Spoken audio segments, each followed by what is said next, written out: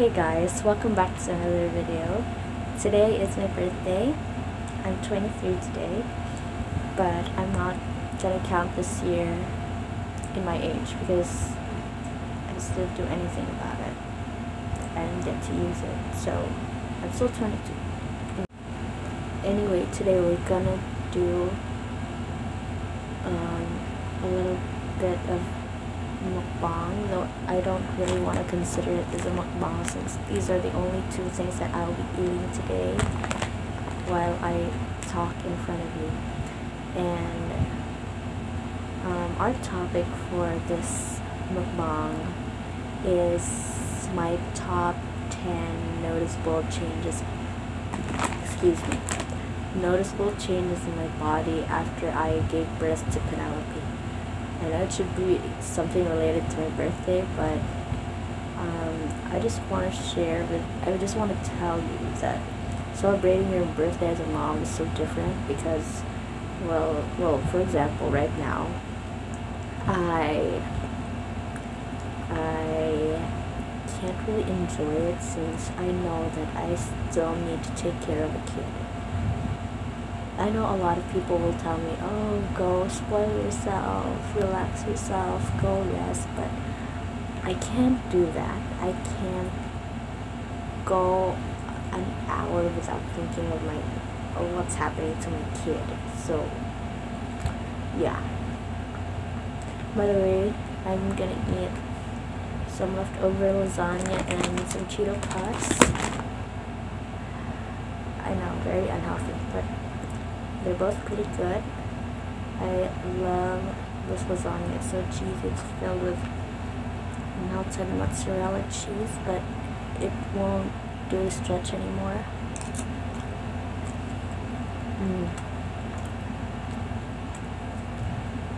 Because it's harder. Anyway, let's move on to next.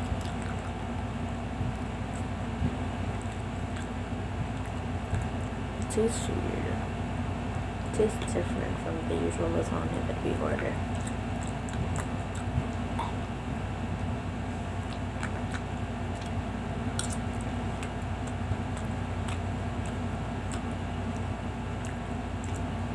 It's like the ground meat in this is not seasoned well.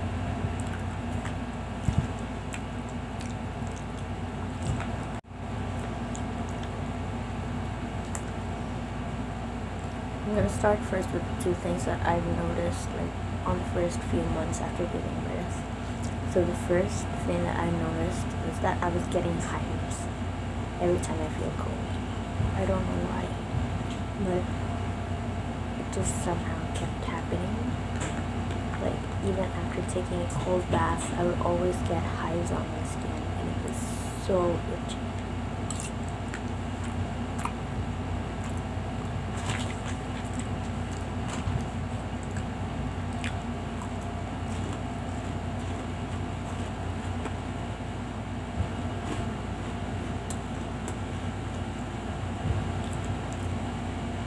Second one is I usually got sick.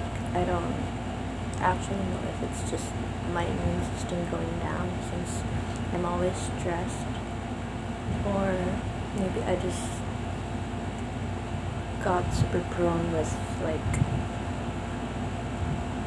illness causing whatever in our environment. But yeah, during my first few months after getting Penelope out of me, I kept getting sick. And I don't normally get sick, not even colds, not even a cough.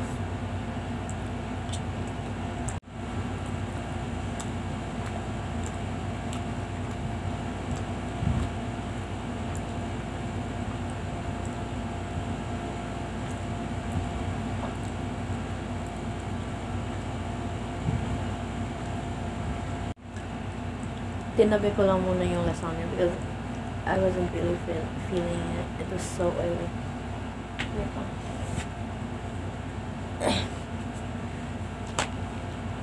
And hindi pa masarap yung karne niya, yung ground meat niya. Parang kulang sa timpla or something. So, dito na lang muna ako sa Cheetos. Okay, the next one in my list is I've noticed that my boobs have gone saggier after like breastfeeding Penelope. This is probably going to be like relatable to a lot of women who have tried breastfeeding. My breasts have gotten smaller, gotten saggier. I know my breasts like way back it was very perky, very plump. But now it's just sad and saggy. So I don't know. Maybe it's just me. But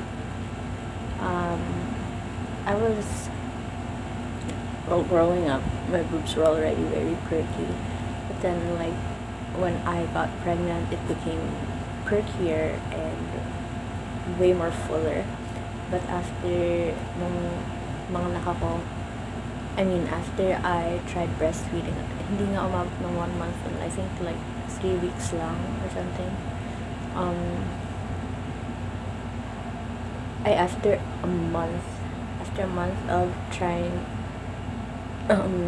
breastfeeding her like directly on my nipples, nag-try na ako mag-pump ng milk because classes were already starting. So, syempre, dapat ako mag-stock ng milk for her since I'll be away to go to school.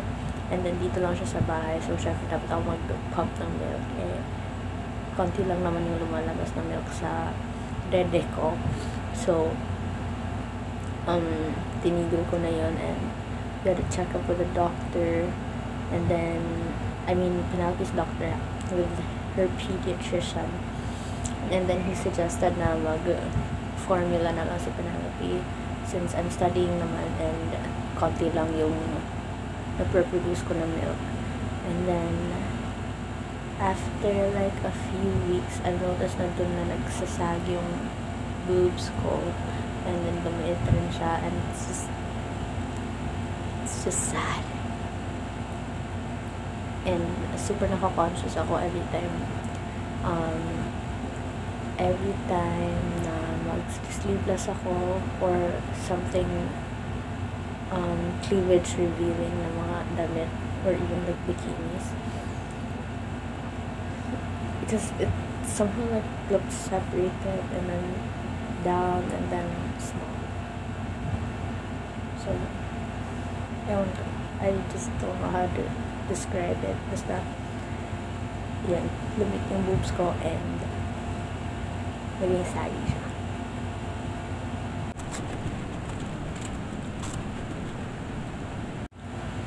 Next is I've noticed that my periods have gotten shorter in a way na like before ako nagbuntis, my periods were very lengthy, umabot ng 7 days. And then after giving birth, umabot na lang siya ng 3 days or minsan 4 days. But pinakamataas na yung 4 days. And then yung 4th day na yun is medyo spotting na lang.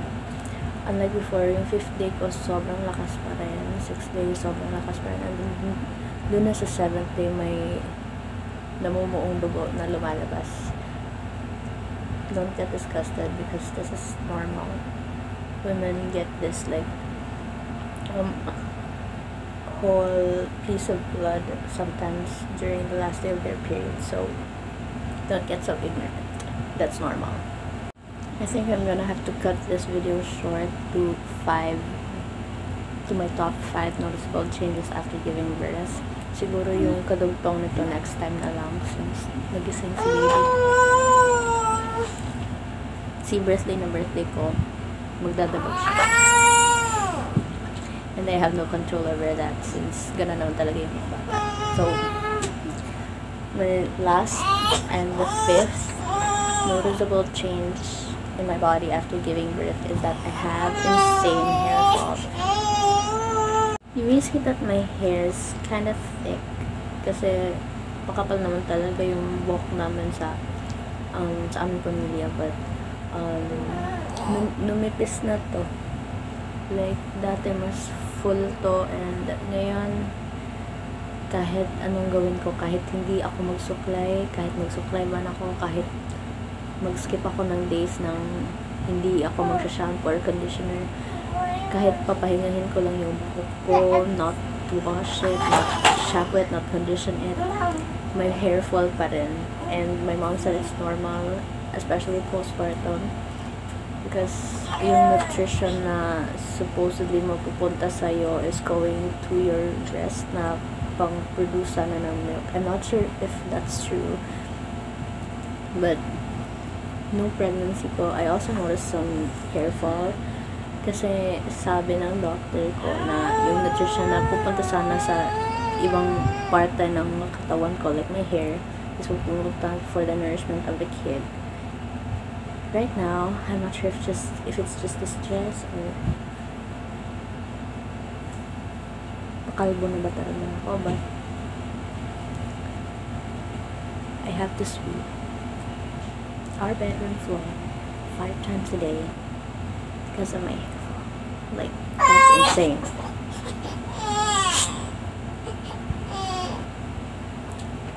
And I think in every time na I have to sweep, I think mga 25 to 30 strands yung nakakalat sa floor. So, pag umabot na ng ganun karami, I sweep it. Like, in the morning when I wake up, I notice some strands of hair on the floor, I sweep it. And then, after breakfast, when I see some strands of hair on the floor, I sweep it again. There's literally hair everywhere. So, alam ko ano mabuti sa buhok na to. But, I'm actually very tired of sweeping. My back hurts a lot since yung posture natin pag always tired pag ganyan. Since making lang yung brain.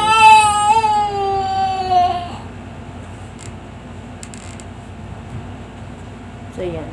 It's very difficult. Okay, so guys, I'm gonna end this video here. Next time na lang yung part 2 nito.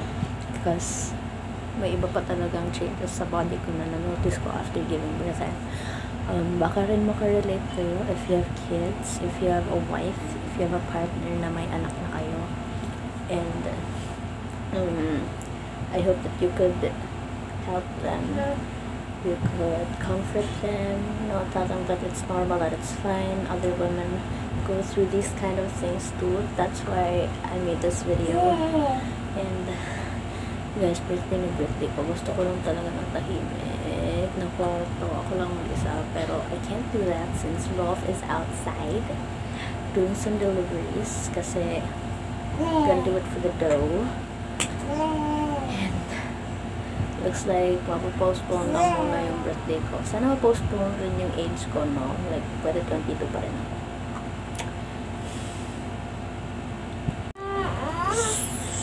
I'm gonna do my outro first. Quiet.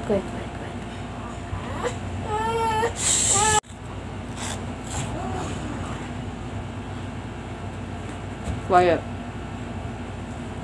So guys, if you enjoyed this video, thank you so much. I hope